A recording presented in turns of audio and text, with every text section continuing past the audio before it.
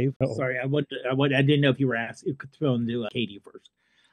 For me, it really depends on the cost. Mm-hmm. Mm-hmm. You know, basically it looks like a headless PC where you just and given the fact it's just a matter of, I hate to say generic parts, but the parts are probably generic, and it only has 8 gigabytes of RAM, which no.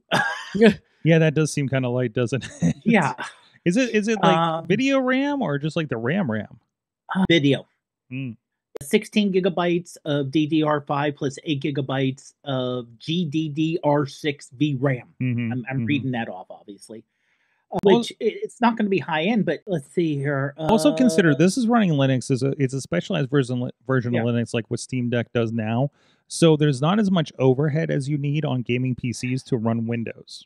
No, but it's still running Windows applications. Mm-hmm. So, or at least or some kind of emulation, so it can run things. Yeah, some are direct and some are over an application layer.